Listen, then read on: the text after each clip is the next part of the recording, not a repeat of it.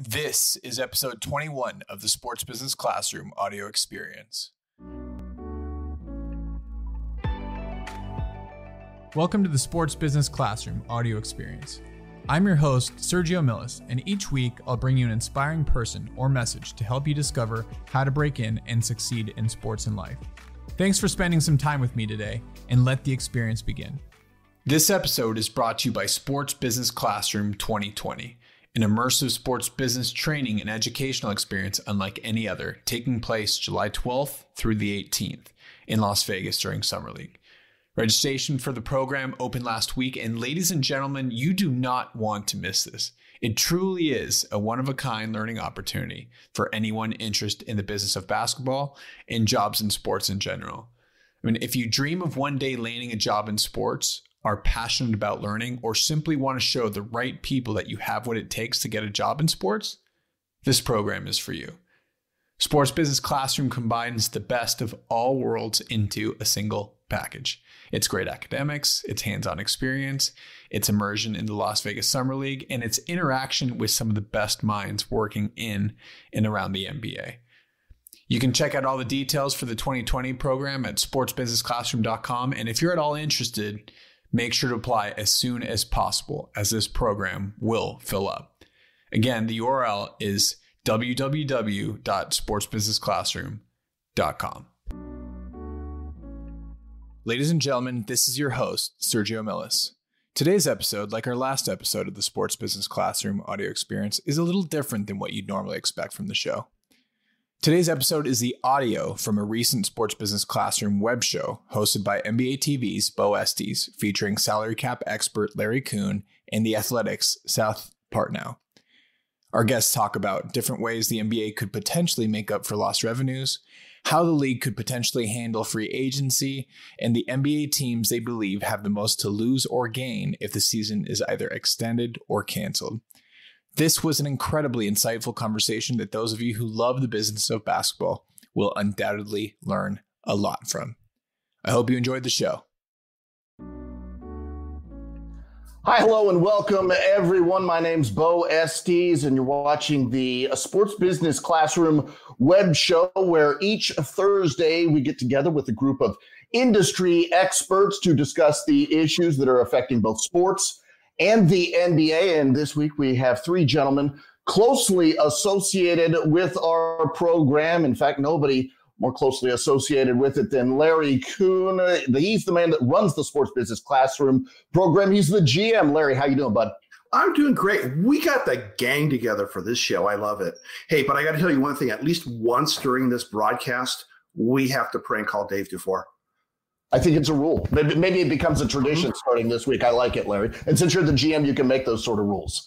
Okay, consider it a rule. Consider it. Moving on now, Eric Pincus is a salary cap expert. Before Larry gets out of hand, he contributes to Bleacher Report, Basketball Insiders, and the Hollywood Hoops podcast. I've seen him around NBA TV as well. He's an instructor with SBC. How you doing, Eric? So it looks like we're having a little difficulty with Eric, who's sort of bouncing in and out there. Let's move on to Seth real quick, and we'll get straight with Eric. And just there you are, Seth, looking good. The former director of basketball research for the Milwaukee Bucks, a current contributor to The Athletic, now also working with SB. Doing great. Thanks for having me on, gentlemen. On top of that, he deals with Dave Dufour all the time. How you doing, Seth? I'm doing well. I support prank calling Dave whenever possible. Of course you do. Let's move on real quick. Just a little more on SBC. The Sports Business Classroom, obviously, it's an immersive training program, an educational experience that pairs with a summer league. Go to sportsbusinessclassroom.com to apply today. You can also catch archived episodes of this show and our audio experience hosted by Sergio Millis. So you're going to want to go over to sportsbusinessclassroom.com. And guys, before we get going, I want to thank the first responders who are trying their best to keep us all safe. They're really risking themselves. So we appreciate what they are doing. And also those youth sports programs, all those coaches, those kids, all those people that run that system, those youth sports operators, we're thinking about you. We miss you, and we know that we'll be getting back to normal when we see all of you guys out there doing your thing as well. So let's hop in right now. NBA teams are planning to come back Larry, let's start with you. What are you hearing about these teams as they start to come back? I'm hearing the same things everybody else is hearing. This is unique. This has never happened before. We're in uncharted territory here. So people are cautious. I mean, the NBA itself is risk averse. And I think that's especially going to be true in this situation because we have to weigh the cost benefit of this, right? The benefit is we get society back. We get basketball back. We get our activities back. The cost is the virus does not care. And everything is a trade-off.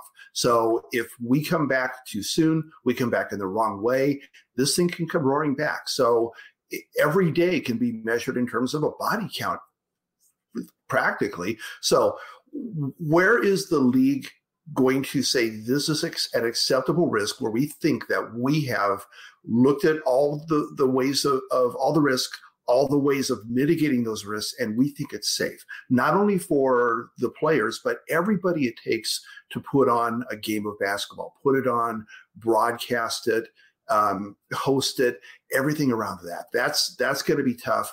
Nobody knows the answer. There's no perfect answer here. It's where are the trade-offs and where's the point where you say, okay, and then what are the triggers where we're going to say, it's just not working out, we have to back off. Seth, Larry talks about walking that fine line about when to come back, the risks versus the benefits and everything like that. From a team standpoint, what do you think teams are thinking about in terms of those risks and those benefits, and how long will they need to get back up and running and ready to play in your mind? That's a good question.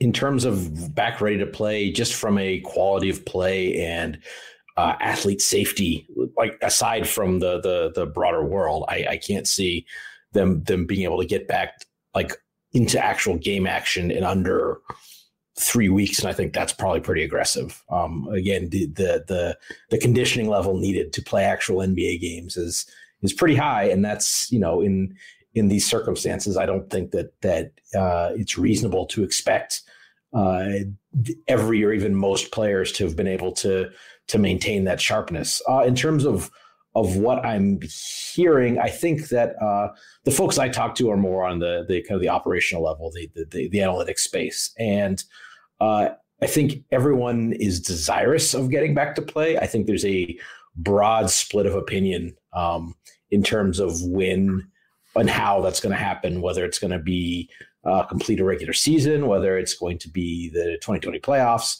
whether it's going to be some version of just starting 2020, 2021. There's a certainly at that the day-to-day operations level. I think that there's you have the number of opinions as people I've talked to, and no real rhyme or reason between the pessimists and the optimists. You'd think that the people who are most optimistic would be for the work for the better teams, but it hasn't really broken out that way. There's been people who work for lotto teams who think we're coming back, and teams that work for contenders that think that this season is not going to get finished and we'll start fresh next year. Quick follow-up on that, Seth. What are the smart people that work in analytics doing now to use their time to try to get out ahead of the curve, so when we do come back, maybe they've gained an advantage? No, that's I'm glad you asked that. One of the biggest things is, I think they mostly just want some kind of certainty as to what they should be working on. I mean, are you doing playoff prep or are you getting ready for the draft? I mean, it's so those are sort of the pathways we can kind of go down here, and it's a little bit of limbo. Like, do I start my off-season stuff now? Do I am I starting to create the dossiers on who we might play in the first round, or am I turning the page and draft modeling and looking at free agency? And the normal kind of seasonal rhythm of the calendar has obviously been completely upended by this. All right. So what this all means, I guess, at the end of the day is that there's going to be a decline in basketball revenue for the NBA. So, Larry, how does that impact the cap, and what does that all mean for free agency as we go forward? Sure. Well, let's talk about it in terms of this season first, right? Because the players in the union, the league and the union have an agreement, the CBA, that says how they divide up the revenues. And the players basically get half the revenues coming in. It's anywhere from 49 to 51. And that determines how much they collectively get to the dime.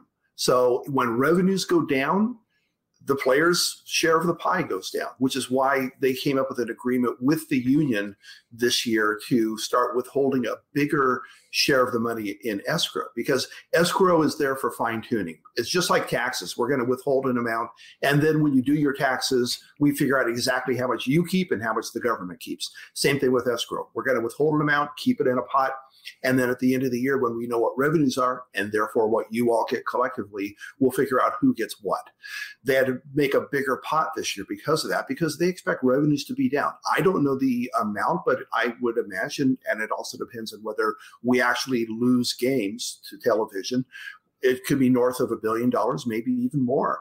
So that's what happens this year. Now, next year, by default, they base what they think will happen next year on what did happen this year. So they take the revenues, they figure out what the TV revenue is next year. They add a normal bump to that, and then that's called their projected BRI, and then they set the salary cap based on that. That's out the window next year, obviously. But that's the easiest thing for the league and the union to do, is to say, all right, we're going to use this hard number for projected revenues because it's a unique situation. We can't base it off of last year. So presuming, number one, that we start a season and have a full season and have it on time next year.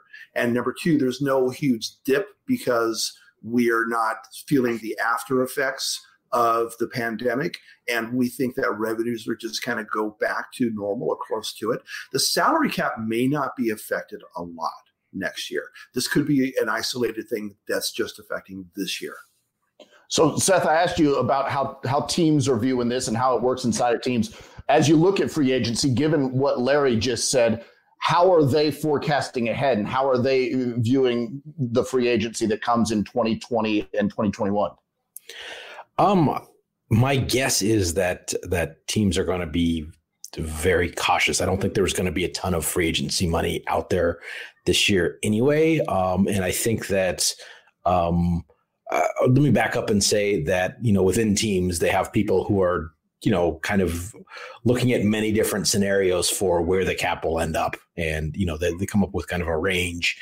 And for ease of decisions, probably, a Papa Bear, Mama Bear, Baby Bear kind of scenario where these, where's it going to be? And let's kind of, okay, and we think it's going to be the middle throughout the year, right? That's an ongoing revised process. Sure. No, I mean, that's something that started, obviously that's something that's been ongoing this year. I mean, starting with the sort of the impacts and fallout from, Daryl Morey's comments about China and the reaction to that. And then I don't know the details. Maybe you do a little better, Larry, but the Microsoft deal that was just announced that probably has some impact on revenue at some point.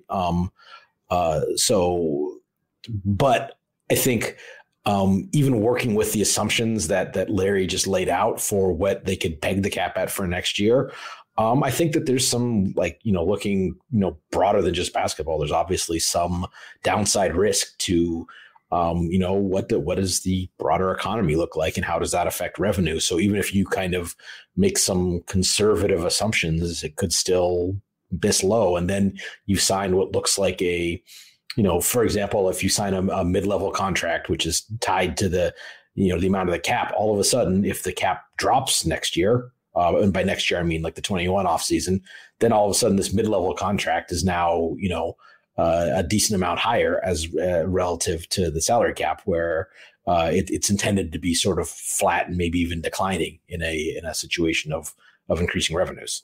So Larry and Seth, either of you on this one, but Seth mentioned something interesting, the broader economic picture here. How often are teams really looking at that and how that impacts things, or is that a unique situation now that we're looking at?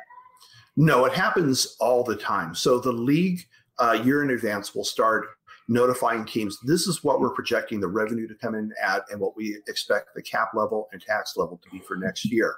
And the league periodically gives updates to those numbers until they get to the final number on June 30th.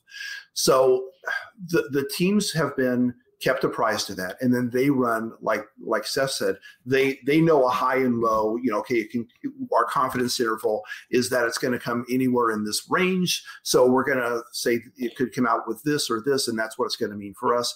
But as Seth said, we don't even know the range, or the error bars in that range are so huge. It's better to think of it in terms of here's three things that can happen with the economy in general: an optimistic scenario, a pessimistic scenario, and then something in the middle, and then have independent ranges for all three of those. So you're really running those numbers in parallel 3 times rather than just once in a normal situation.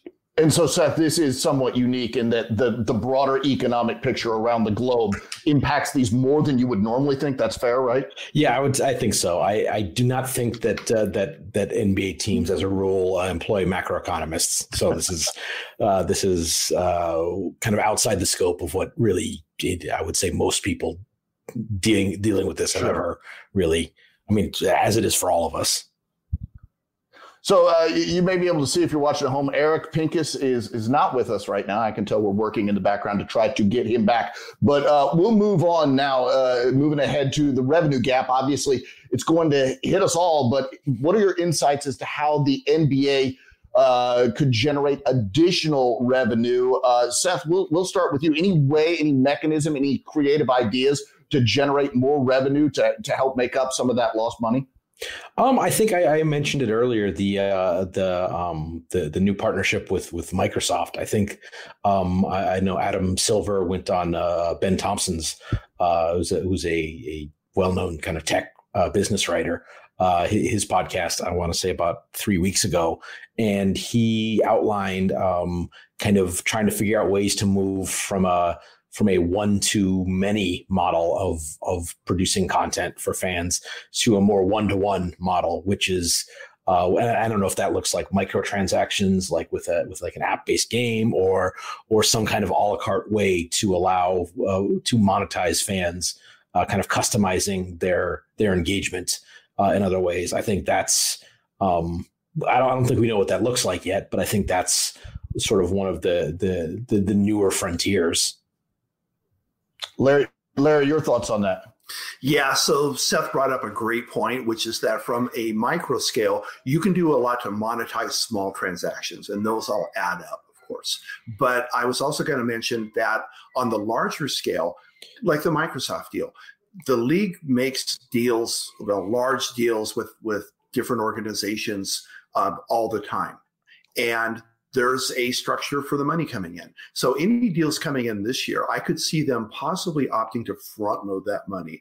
It's like, hey, we're going to have a big dip. Let's try and fill in that dip a little bit in order to make this year look as normal as possible, even though we're going to make a little bit less down the road because the money was front loaded. Now, since Eric is not on the call, he always freezes up at the wrong moment. He's listening, Larry. I know he's listening. Okay, Eric, you froze.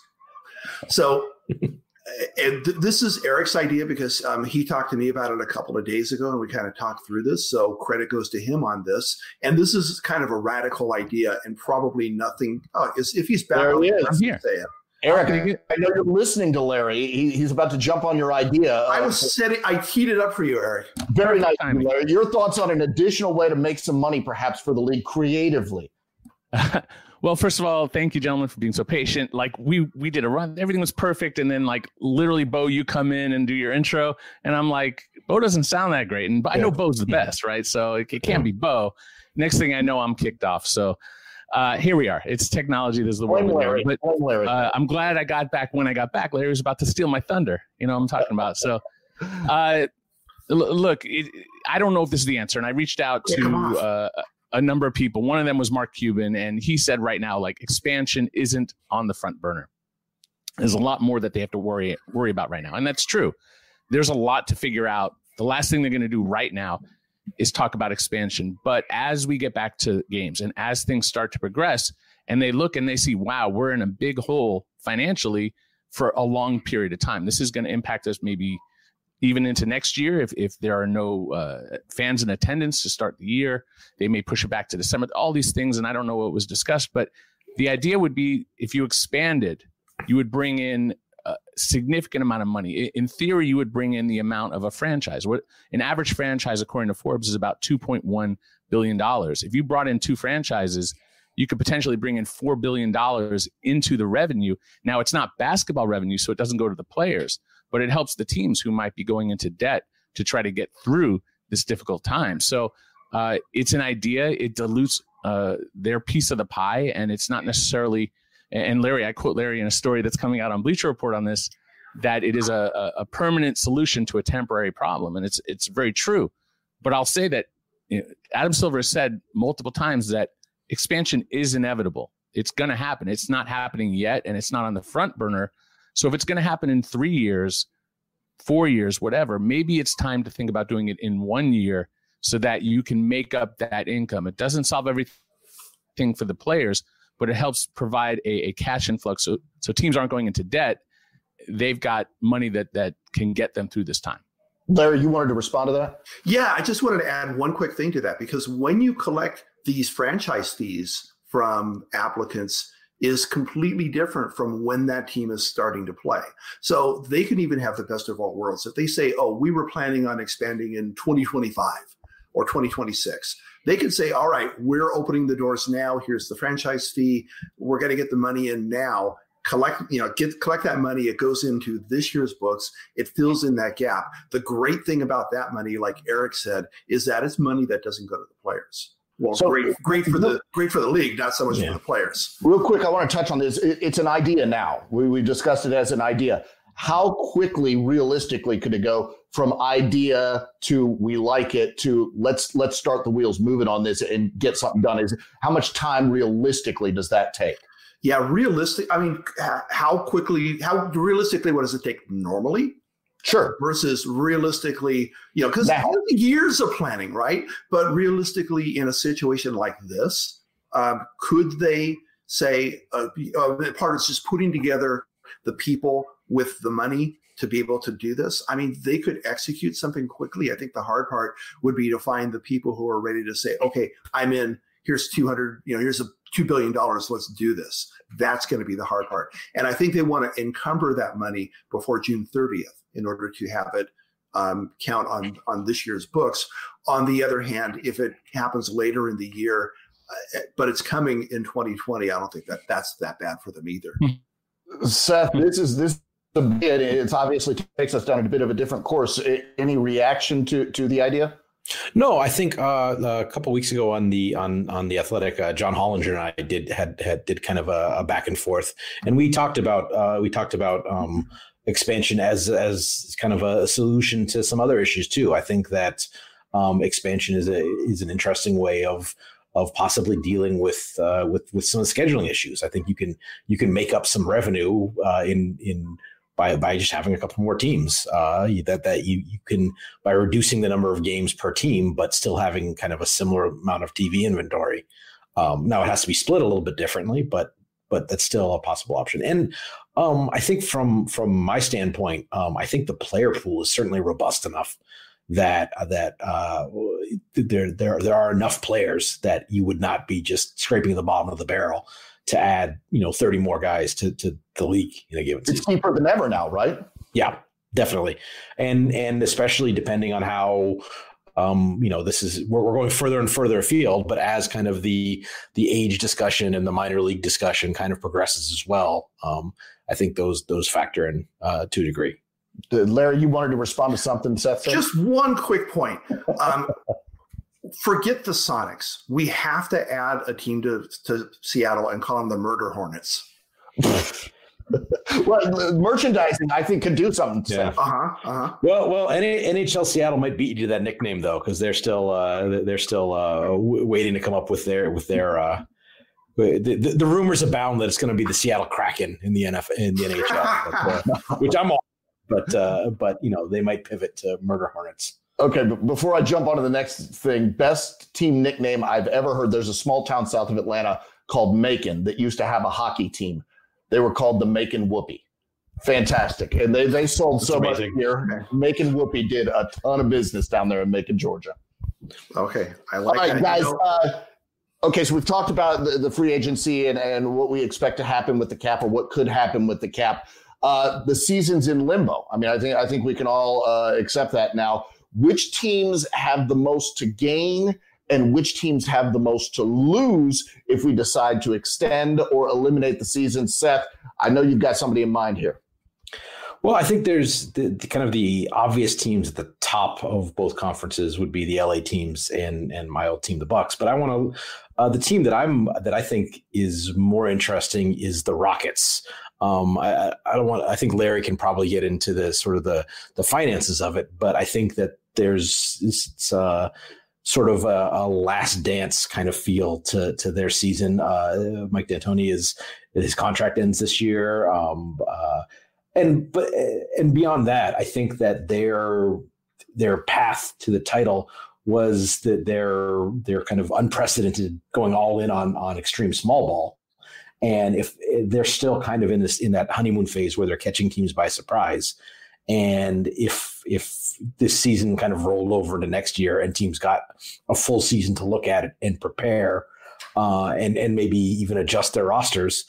I don't think that kind of that sort of let's get weird card has as much kind of surprise factor as it might if if the playoffs were going now, because nobody had very few teams had even seen that. So they're a team that I think they did some very creative moves to open a window that didn't look like it was there, but I think it was just a window for more than likely just for this year. And if it doesn't happen, then I don't think it will happen. Larry, teams you could see benefiting from the season being extended, and teams that you see benefiting from the season being canceled altogether. So go through that. Yeah, so I agree with Seth on that. I mean, in addition to Mike D'Antoni, this possibly being the end of the line for him with Houston, that's a very expensive team. And their owner is not exactly in the perfect financial situation. He's being hit hard by this. So I could see things happening there just from a financial standpoint. From a basketball standpoint, and I know Eric was going to talk about this, but the murder hornet scared him away.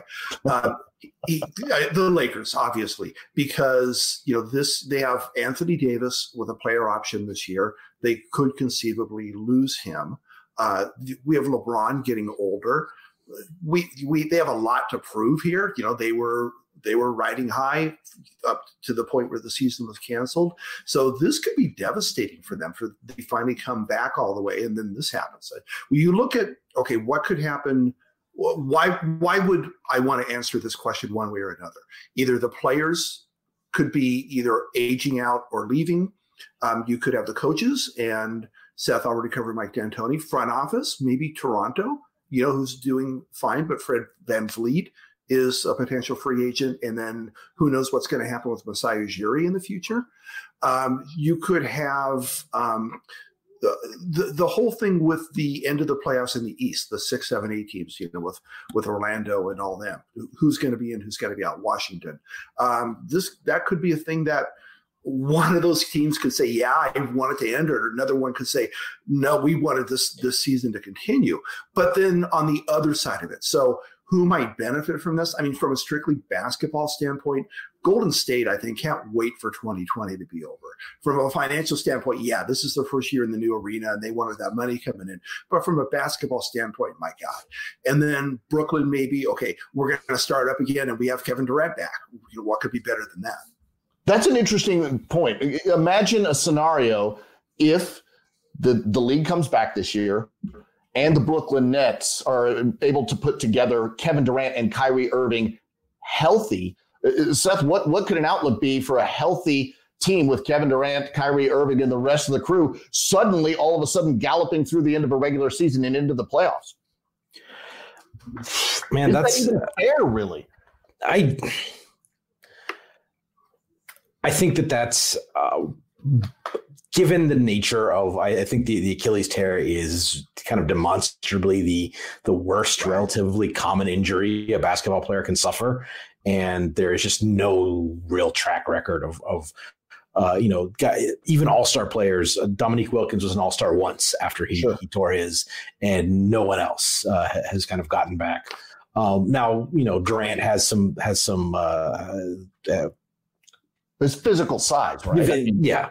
And also his shooting ability, like, gives him that to get back to that. But for them to have like a legitimate chance, he has to be a top 5 player.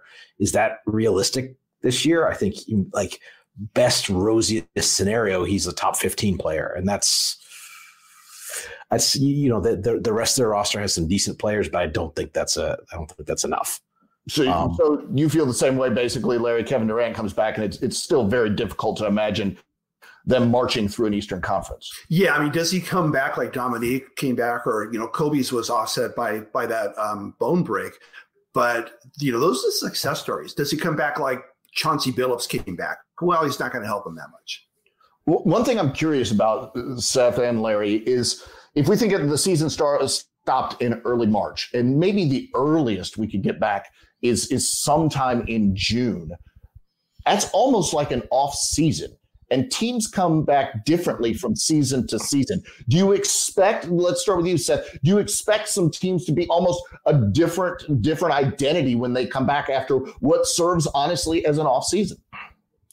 I mean, it's impossible not to think that. I mean, the sort of the continuity of the comfort that people have, not just playing, but just like the day-to-day routine of being around each other. That's, that is not something that you can manufacture. And obviously bringing that cohesion back under these circumstances, some teams will do it better than others, but I think expecting every team to just snap right back in and it's routine and we're back to work. I think that's, I don't think that's realistic to expect. And I don't think that we have any real way to predict from the outset which teams will handle that relatively better or worse than others. Because there's just any number of factors that could, play into that. Whether it's obviously there's been some, very sad stories of relatives of players being affected and on the extreme of that end. Or if time has kind of healed some wounds, if there was some over the course of a season, there'll be you'll have little bickering sessions about something, but that probably seems pretty trivial now. So maybe those things get just smoothed out naturally. So I don't think that we, especially from the outside, have any real way of making sense of which teams are likely to weather that recombobulation better. I think Seth makes a good point, Larry. There's going to be new storylines when this whole thing comes back eventually, right? Yeah, this is a multifactorial problem, right? Because on one hand, you just have the straight conditioning and people have been sheltering in place at home. And yeah, these guys are professional athletes. They're going to keep themselves in shape, but it's still going to be a bell curve to a certain extent. There are some guys who are just going to come back, be better than they were before, maybe, because all they did was spend 8 hours a day in their home gym. On the other hand, there might be some players who really treated it like an off season, and I don't get to vacation somewhere else, so I'm just going to sit around my pool and drink Mai Tais all day. You're going to see both. Some are going to come back close to being okay. Some are not. But these guys have not played with others during this entire time. So even if they're in great game shape, they're not in the real kind of basketball shape that comes from banging against other bodies the whole time. And of course, getting all the coordination and getting used to each other again, it's going to be just like coming back into training camp. It's going to take some time for coaches to adapt to what they have. And figure out how to be working and playing everybody. So I expect it to be similar to a preseason for whatever preseason, I hope they have some kind of abbreviated preseason, but then even the rest of whatever the regular season would be, I think that it would just be getting used to playing again. And then maybe hopefully by the time they start a playoffs, it would be something that resembles a little bit better what we come to expect from NBA basketball. Larry, one question it's interesting to me, at least. If this season goes on beyond July 1st, how does the league handle extending those contracts, and how does that all work? I think the league and the Players Association, well, there is a a clause in the CBA. There's the force majeure that we all know about. That says if there's a sudden drop in revenues and if games are canceled, they get to take it out of the players' paychecks. They're kind of beyond that. They're in a different clause, which is the act of God clause, right? If there is a sudden loss in revenue, that's really substantial. It just says that the league and the union are going to negotiate together in good faith to figure out what to do about it, how to modify the rules of the CBA to accommodate this. So what's going to happen is that they're just going to come up with an agreement that's going to say, and this is the union collectively on behalf of the players doing this bargaining, just agreeing, okay, this season is going to last through whatever, August 15th, all contracts are extended through that. That's fine for the players. And I think that that's all doable. But we go back to Seth's comment about Mike D'Antoni. Coaches are not unionized. And Mike D'Antoni's contract ends June 30th. So what do you do about coaches in that situation? There could be some messiness here. Seth, one thing I like to end this show with every week is, look, I'm a young student or a young person trying to get into the business of basketball, and my whole world's been turned upside down. What do I do now to put myself in the best position going forward and to take advantage of this time so that I'll be ready when everything gets back to normal? I mean, the silver lining from that standpoint is you have time to do in-depth projects. This question comes up a lot, certainly in the analytics space. It comes up all the time. Like, this is what I want to do. How do I get into it? And the answer is always the way you demonstrate that you are worthy and should get one of these jobs is to act as if you already have one. I'm sure students approach Larry all the time with their kind of cap analysis. From my standpoint, it's answer a basketball question from a statistical analysis point of view. It doesn't have to be NBA. It can be college. It can be lower level college. It can be European. It could be WNBA. It could be any level of basketball where you find that there's a knowledge gap that you can sort of demonstrate both your technical skills, your presentational skills, and then your ability to analyze in terms of a basketball game, not just numbers on a spreadsheet or on a page. This is time to get working on that, and it's never been easier to self-publish that kind of stuff and get it out there, get feedback on it, and first of all, that'll put yourself out there, and second of all, it'll give you a better sense of if you're any good at it or not. There's a lot of things. I think we've all experienced a lot of things. I think I could be good at that, and then you start doing it. It's like, actually, no. There's some things I need to know to be good at that. I don't have those yet, and then you have to decide whether those skills are whether you can acquire those skills or not. So that's I think that's the general advice I would give at any time, and I think a time where presumably a lot of people are kind of stuck in situations where there's less social engagement and stuff like that. You've got some time and space to think big about those kind of projects. All right, Larry, your swing at that. What would you recommend students be doing right now? You just have to go through me. It's impossible. No. In terms of what Seth said, yes, I agree completely. And there's no shortage of opportunities for people who are able to tie everything together and communicate, right? People who can not only do the analytics, but have the ability to communicate it to front offices, communicate it to coaches, communicate it to players, help work out, okay, how do we change this from data, from information I have on a screen, on paper, in diagrams, to something actionable on the court? I think that is going to be the next huge step for people who can really do that, to be able to do that. Now, in terms of kind of doing what I do, part of it is I always like to say that it's much easier to be the best when you're in a field of one. There really wasn't any kind of job for people who do what I do. I kind of created that. And the thing about capologists, because before GMs did it, or they hired outside attorneys who did it.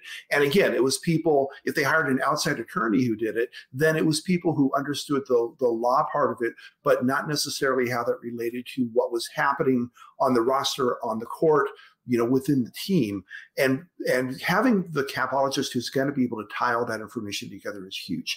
And there are more and more opportunities for people to be able to do that. Now, many teams, if not most, have their own capologists, people who can come in there and not just be the guys who say, okay, run out and tell me everybody whose salary is within this band and put together all the potential trades for this and bring me a stack of those. But people who could really contribute to the narrative for the team. Here's how to help drive what we're doing. And this is my contribution to that. And making sure also, one of the things that I try to do with what I do with Sports Business Classroom, with the executive session, with working with teams directly, is to sort of elevate that level of conversation so that it's just like, you have to have a certain level of basketball knowledge to be able to sit at that table and talk basketball with the coaches and the front office people. I want to get it so that everybody is at the same baseline level of understanding of the CBA and the salary cap implications, so that when they're, and this goes to coaches, this goes to scouts, this goes to everybody, so that when they're sitting around the table and talking about this stuff, they're communicating the same language and they understand it.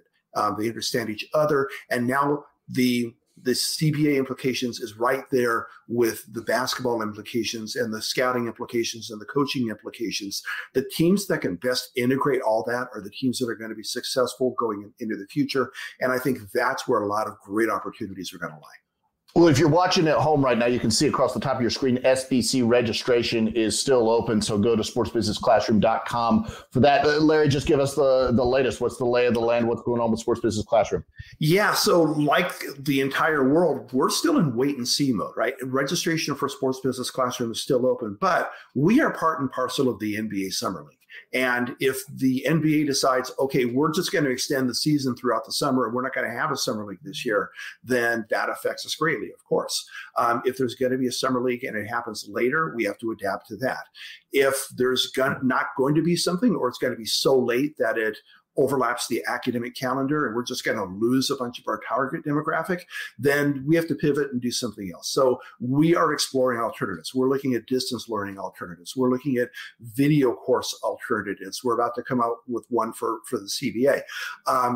We are going to provide something for you. It's going to be something good. We're going to make lemonade out of lemons to the extent that we possibly can, even if it is not going to be the as-scheduled week-long immersive Sports Business Classroom held at Summer League in July.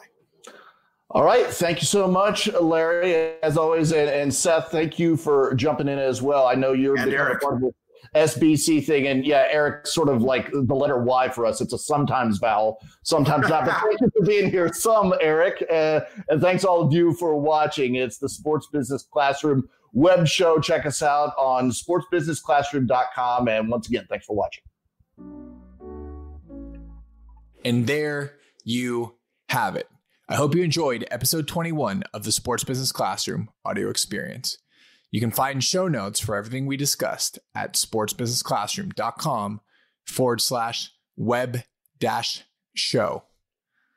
Please let us know what you thought about the format, and if you learned something from this episode, please share it with your friends, share it with your family, and anyone you think might be able to get something out of it. And if you really got a lot of value, please take a few minutes to review the show on iTunes or wherever you listen to your podcasts.